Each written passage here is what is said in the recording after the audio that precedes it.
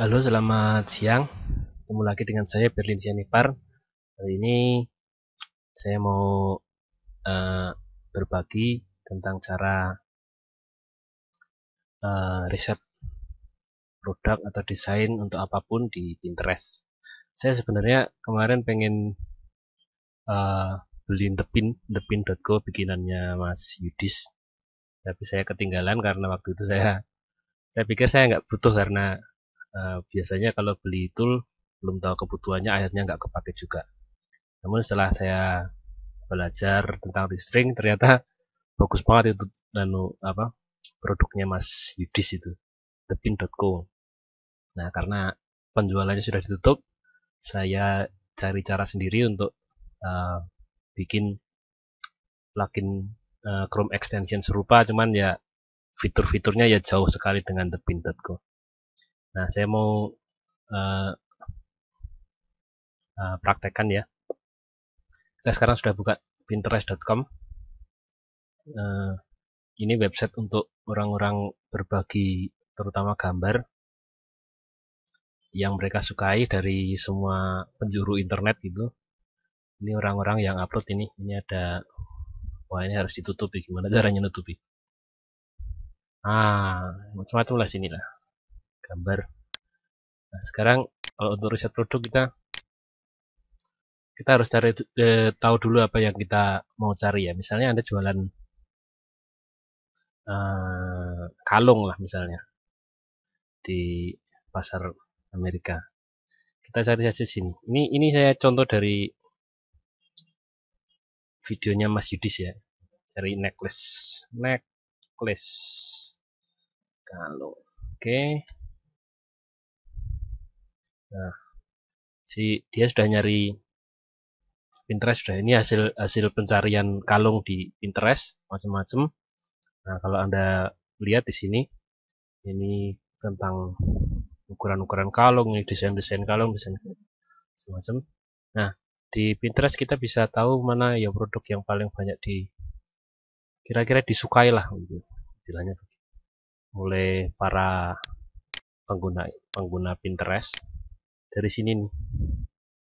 Ini repin itu gambar ini di reblog, atau kalau di Tumblr namanya reblog, kalau di Facebook mungkin namanya di share kali ya, di upload ulang oleh pengguna Pinterest.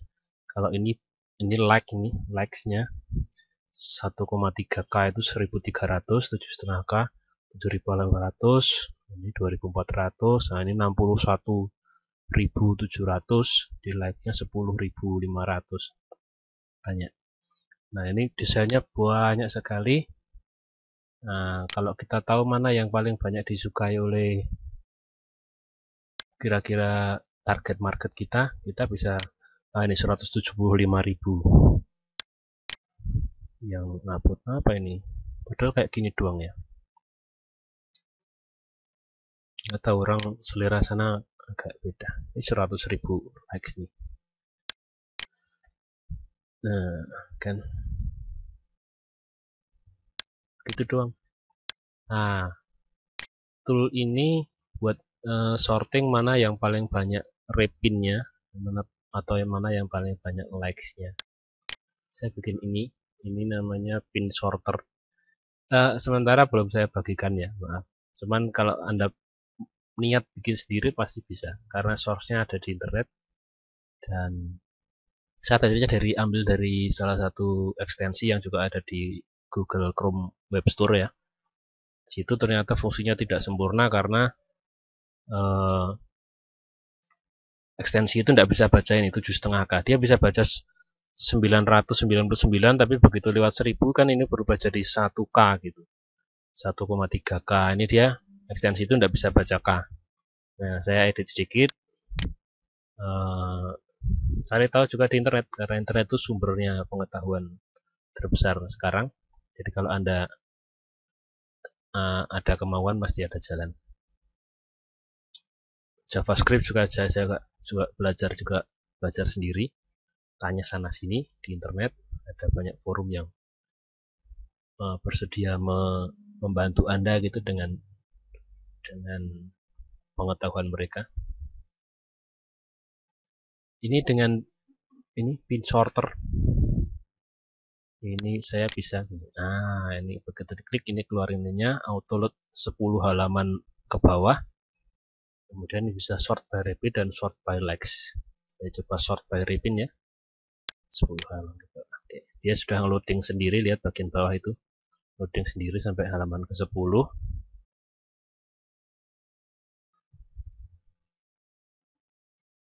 Oke, sudah.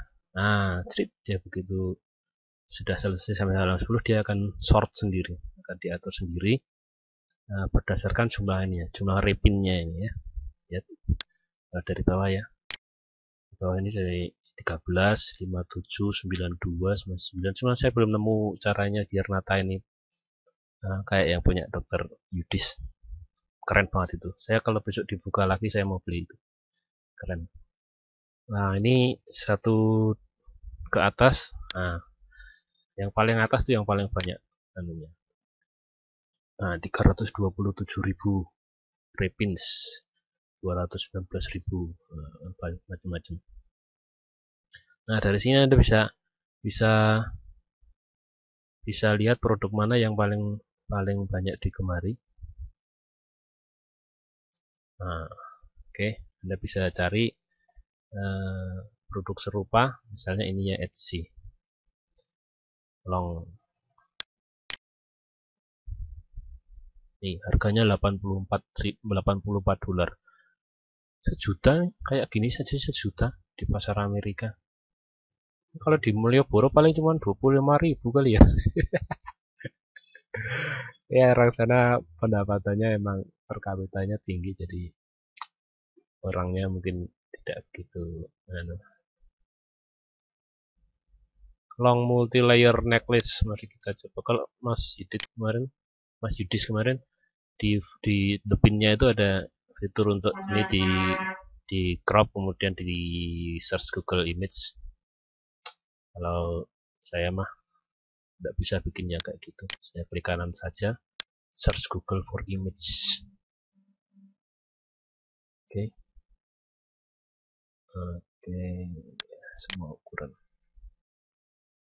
Oh, let's see. Multi layer necklace. Cari di Cina.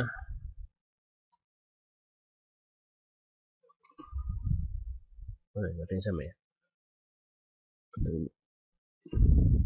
Oh, ada yang sama ya. Ada hijau-hijaunya bawahnya.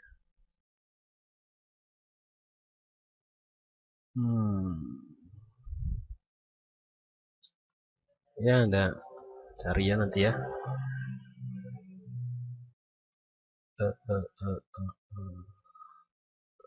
Ya, anggap saja inilah ya.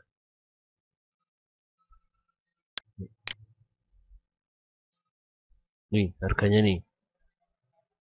Bandingkan dengan harga di sana.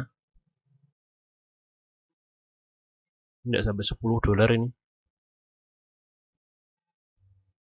Tidak sampai 10 dolar.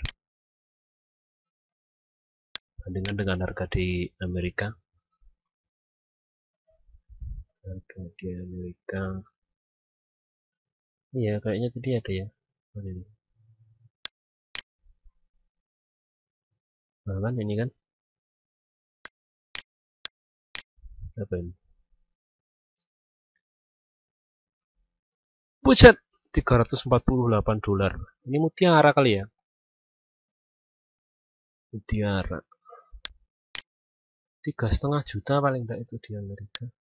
Belinya di Cina 150.000. Dan bener ini. Nah, 100.000. Iya, diskon. Barangkali mutiaranya beda, tapi mutiara asli sama palsu itu tidak bisa dibedain. Nah, saya tanya ke toko emas yang di Malioboro itu, yang jual mutiara juga dia. Mutiara itu kalau tidak beli di toko yang jual mutiara asli, kita tidak bisa bedakan itu mutiara asli dengan yang buatan. Soalnya bentuknya juga kayak gitu doang sih. Anda pakai mutiara palsu ke pestanya orang-orang kaya juga tidak ada yang tahu itu mutiara palsu. Oke, ini coba ya. $29, sekitar 300.000. Coba search Google for image. Oke. Dia jual di Etsy. Etsy itu website jual toko online itu, Etsy itu. Coba di AliExpress. Sama ya, sama persis ini.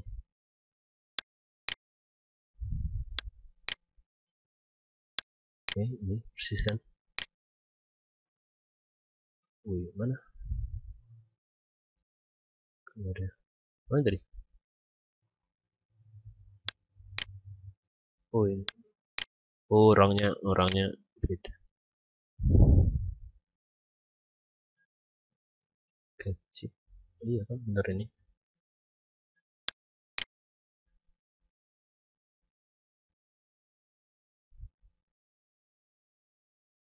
Si promotion. Ini ya sama ya. Kembang-kembangnya. Iya kan sama. $1,6, $1,5. $1,5 minimal order 1. Ini kan kalau di dropship kan bisa ini. Free shipping untuk Indonesia. Nah, kalau kita pakai settingan di Amerika bisa kan. Ship my order tuh mana? US nya mana? US, United States. Tuh pakai China Post Air free shipping, pakai DHL atau FedEx ya. $46 mahal. Free shipping aja China Post Air Mail kan. Walaupun nyampainya lama sampai 2 minggu sampai sebulan. China Post Air Mail 1,61 dolar. Kira-kira kalau dirupiahin ya 200.000 lah. Dikirim ke Amerika gratis biaya kirim. Di sana dijual $29. Berarti untungnya sekitar $27. 300.000 cuman buat kayak beginian. Ya namanya orang jualan kan gampang. Sini beli murah, sana jual mahal. Oke. Nah, contoh lain misalnya ya, kita mau jualan yang sekarang lagi banyak dicoba orang.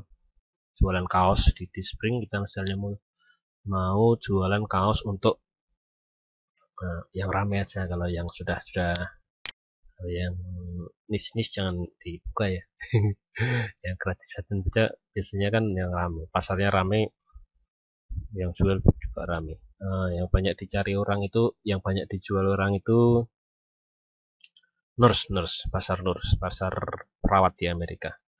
Nurse t-shirt, nurse shirt ya.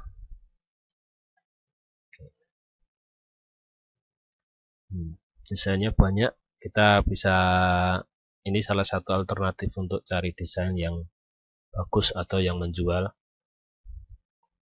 Yang desain yang bagus belum tentu menjual, karena terlalu bagus juga orang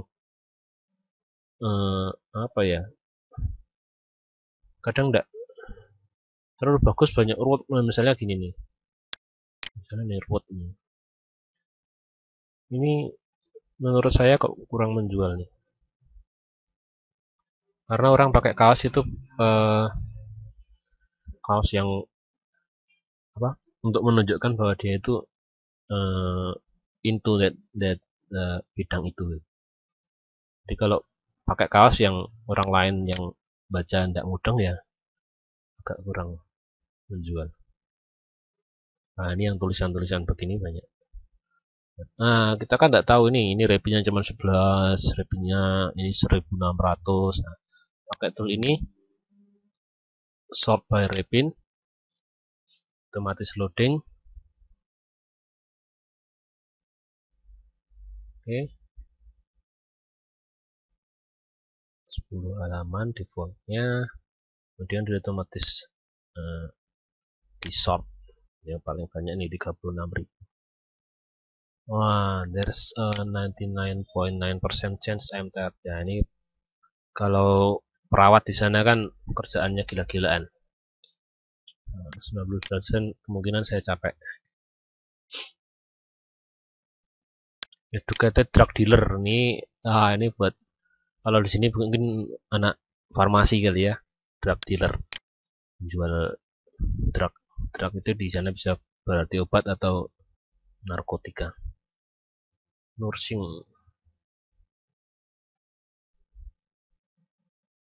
Don't flatter yourself. I was looking at your veins. Saya lihat ke apa namanya, pembuluh darah Anda, bukan liatin Anda. Jangan care. Oke, ini desain-desain yang Anda bisa adaptasi. Jangan ditiru 100% ya, karena bisa kena copyright. Keep calm and desain umum. Bisa ada contoh juga. Nah, kira-kira beginilah ya cara salah satu alternatif riset desain untuk di Pinterest. Sekali lagi ini tool sementara belum saya bagikan, tapi saya yakin Anda bisa bikin sendiri. Kalau Anda punya adik atau teman atau Anda sendiri yang masih sekolah, yang barusan lulus sekolah, kemarin orek-orekan misalnya, cobalah belajar untuk uh, belajar sendiri dari internet untuk membuat sesuatu. Jadi kalau Anda suka game, jangan cuma game doang, tapi belajar bikin game, programming sederhana, bikin game sederhana, dan yang sederhana itu belum tentu hasilnya kecil ya. Game yang apa itu, Flappy Bird itu, game apaan itu? Sederhana banget kan? Tapi dia mendatangkan uang yang tidak sederhana. Dan macam-macam hal yang sederhana yang kalau itu ditekuni, saya yakin akan menghasilkan jauh lebih banyak dari kalau Anda cuma sekedar main-main. Oke, sementara segitu dulu cara riset produk di Pinterest. Oh, saya kasih tahu anunya aja. Uh, cara Google-nya ya. Plugin yang saya edit, saya adaptasi. Cari aja Pinterest sort by Repins. Ini kayaknya ini Pinterest sort. Oke. Bukan ini. Saya nggak pakai ini. Ini salah satu yang lain, cuman kayaknya nggak berfungsi ini. Pinterest sort by Repins.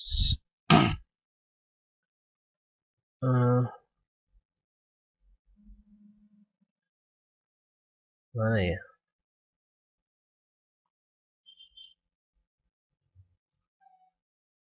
Saya kemarin nemunya di mana ya? Webstore apa ya?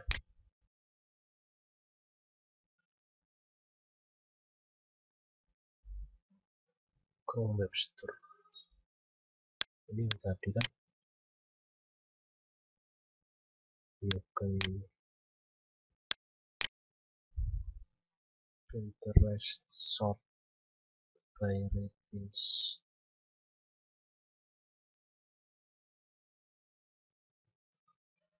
Sort bots.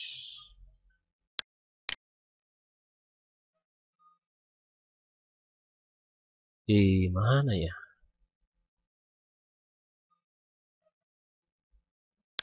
Kalau tidak salah namanya pin on top namanya. Nah, ini nih. Nih, saya pakai template-nya dari sini, saya download, karena saya di sini juga udah request, kayaknya saya request ke penggunanya. Ini nih, doesn't count the kilos. Ini dia masalahnya di sini aja sebenarnya. dia tidak bisa baca di ini yang apa ini ekstensi yang ini, dia tidak bisa baca 2,1K itu dibaca 2100, 1,2 M itu 1,2 juta, itu tidak bisa, dia tidak bisa baca itu karenanya yang 21K oleh ekstensi ini dibaca sebagai 21. Jadi akan di short di bawah angka 22, di atas angka 20.